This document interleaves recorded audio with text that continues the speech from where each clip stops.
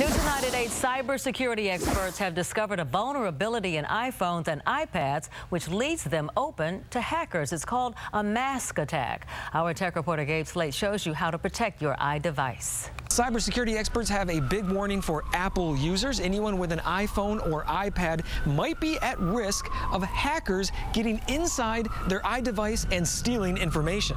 Security researchers with FireEye say they have found a flaw in iOS that could let a hacker install a fake version of an app you use on your device. This fake app would overwrite the real version of the app, masking the hack. Thus, the name Mask Attack. Once the fake version of the app is installed on your device, hackers could use malware to steal your information or do a number of bad things. These fake apps can land on your device if you are fooled into installing them. I know it's confusing. Here's an example. If you have the Twitter app installed on your device, then somehow you are shown a link to update your Twitter app. Maybe you get a text message or an email, or you run across it while you're web surfing. If you click on that link to download the update, that could be a fake version of the app. That means the legitimate copy of Twitter would be replaced with an imposter version that could contain malware and send sensitive data from your device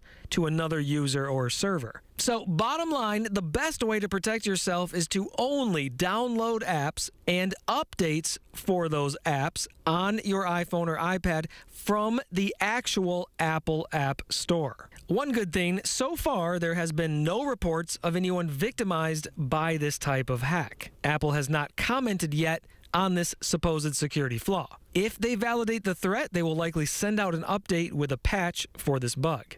Gabe Slate, KRON 4 News.